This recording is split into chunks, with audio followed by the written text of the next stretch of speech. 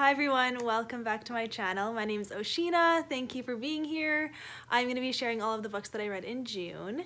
I was doing kind of a mood reading June thing where I set like a small TBR at the beginning of the month. I'll link it down below if you want to watch it. And I kind of said I wanted to read I think there was like 4 books in that video, and then I left it wide open for whatever I wanted to pick up the rest of the time. And it kind of worked in my favor just because I didn't read much past what I said I wanted to read.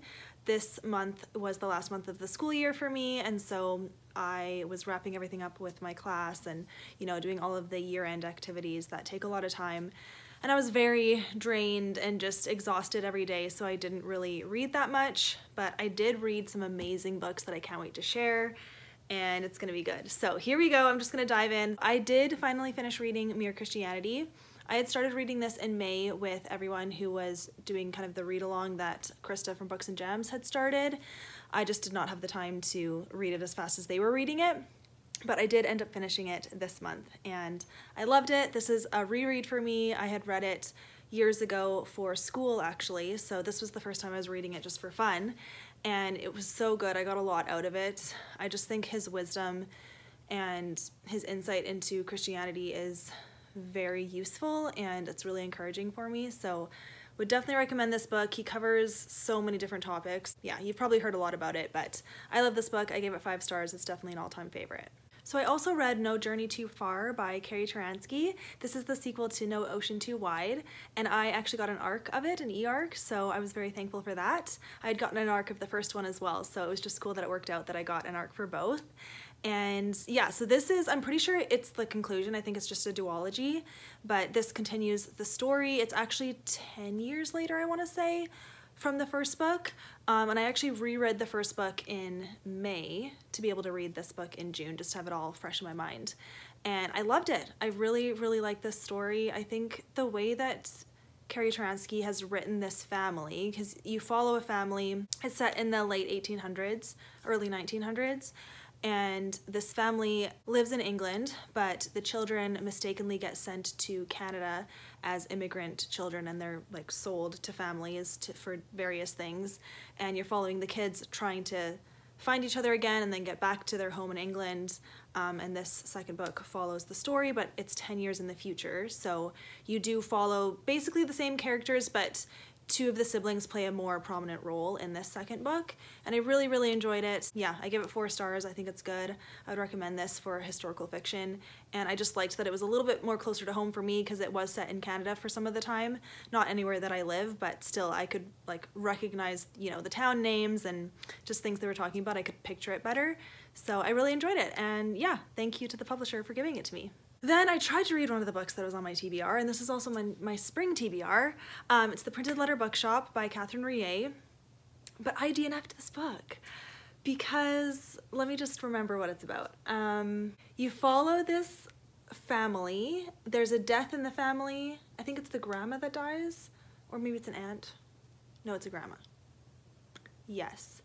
And there's like some kind of family scandal that there's awkwardness all throughout the whole thing. And anyways, I think the daughter, you know, gets willed the grandma's bookshop and her house. I think literally the grandma leaves her everything. I think that's what it is.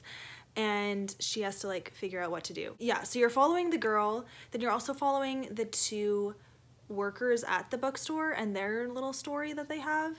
But I just found it kind of boring. Didn't capture my attention. There weren't enough, like, I don't know, moments for me to get attached to. Otherwise, it just seemed like kind of a bleak situation, and I found like the 2 workers annoying. A bit of the family drama was interesting, but just not enough for me to continue reading the book.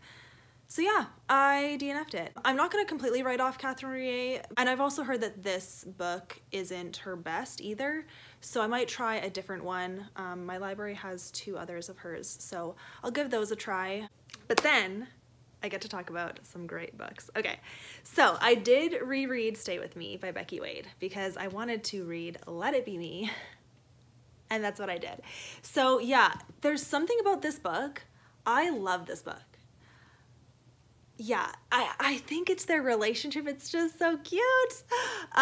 Yeah, so this is a reread. I bought this last year when it came out, but I wanted to reread it just to have all the characters fresh in my mind, and I wanted to reread it anyways because Becky Wade is amazing, because then I wanted to jump into this one. So if you don't know, this follows a group of 5 people who, when they were young, they were on like a missions trip in Mexico, and there was a earthquake that trapped them in a building, and they were trapped there for like 8 days and they almost died, but God literally saved them. Like the building was collapsing and yet everything around them didn't collapse on top of them. Like he literally protected them. So it's like a miracle. So they're called the Miracle 5. I think it's 5. And anyways, so you're following one of the kids and her kind of life. From that event, she became kind of like a motivational speaker and a Christian writer, and she's really popular among Christians. She ends up breaking her ankle and she gets addicted to oxytocin, I want to say, some painkiller drug. And so you're dealing with that. It's kind of the story of her like breaking her addiction.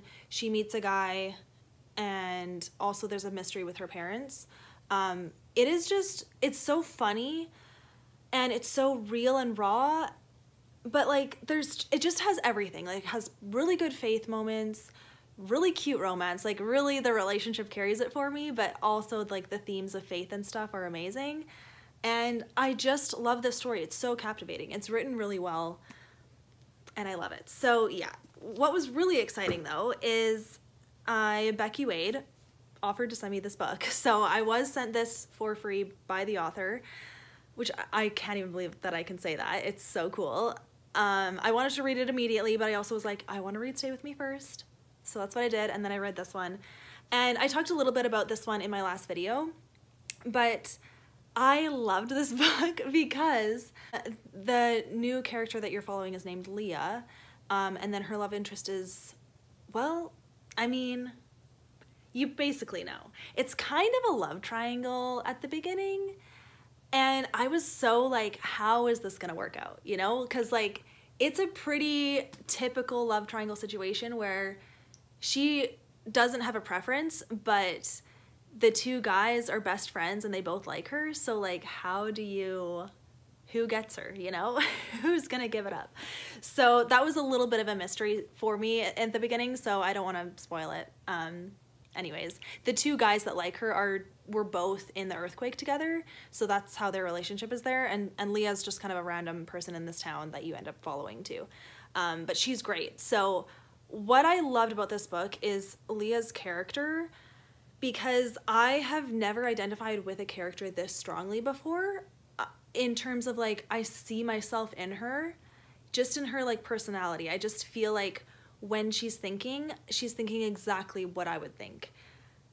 So it's like, oh wow, this is like my equivalent. If I was a character, I feel like I would be Leah, maybe a little less pragmatic, is that the word? Like, I think I exude emotion a little bit more than she does, and I definitely like overthink things a little bit more than she does, but definitely her tendencies and her motivations are me, basically. So it was really cool to read a story about me, it felt like, but it wasn't, but you know, because she is 29 too, so it's close-ish to my age because I'm 27. So anyways, other than that, I also loved the book because she's a high school teacher, I'm a teacher, you know, it's just like, wow.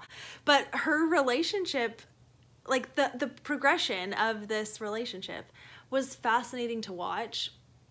It was good. It was really good. I don't want to spoil anything. So on top of the romance, there was also like a little mystery going on that Leah was kind of figuring out for herself. And I felt like that was really interesting. And there's a little bit of like doctor talk because one of the characters is a doctor. And I find that really interesting to read about. I like reading about like medical stories. So yeah, I love this book. 5 stars. Loved it. This series is so good. I can't wait to read the rest of the books. The next book is going to be so interesting because it's following a character that is very mysterious. He appears like a little bit in this book, but other than that, I don't know anything about him, and I'm so curious to see who he is, who his love interest is going to be, which I have a theory about that. And yeah, I'm excited. So anyways, that was awesome. Such a good book to read this month. Okay, and then I have a little surprise for myself and for you guys if you care. So look at this book, Love and a Little White Lie. I literally talked about this book in my last video. I had checked this out from the library. This is a different copy. The one that I had from the library was the big print or large print version and the hardcover version, so it looks completely different. It's orange. Literally that same day, or maybe it was the next day. The next day, I went to my local Christian bookstore.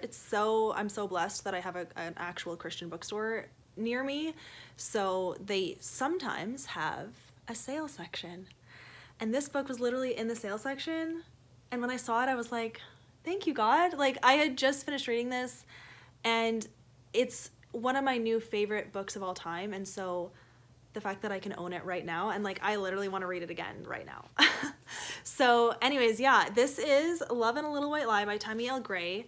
If you remember, I read My Hope Next Door by this author a couple months ago and loved it. Also one of my new favorite books.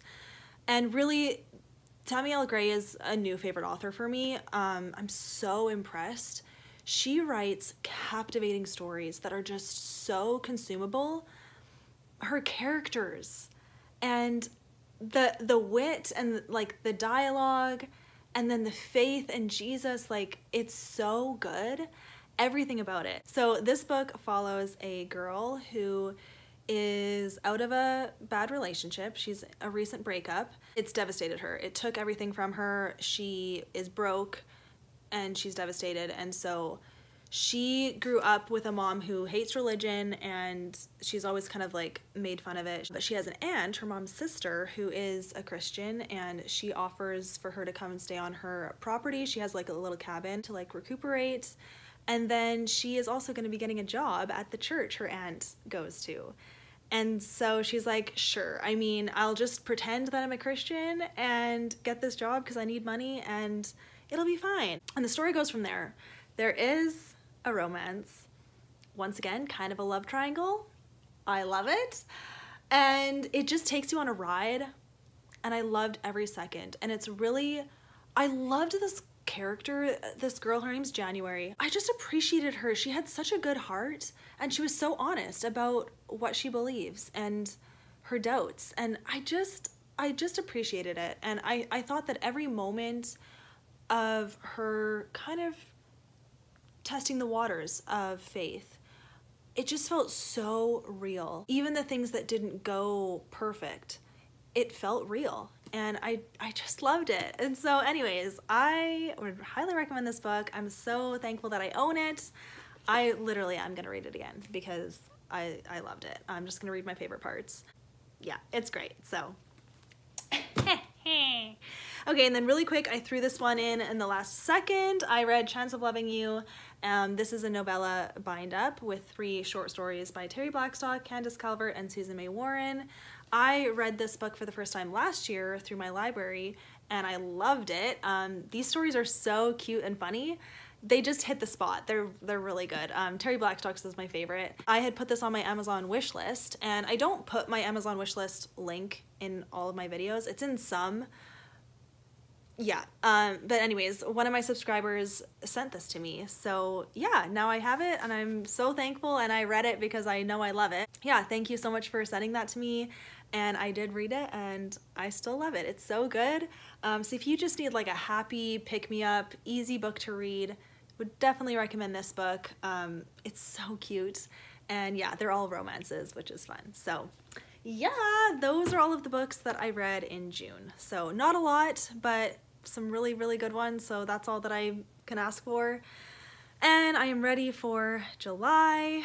Feels good. I am officially done work now.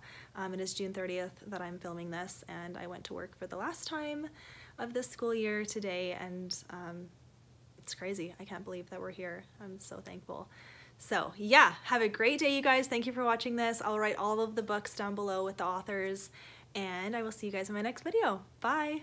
And I feel like I'm talking on and on, but that's okay. Yeah. What else can I say?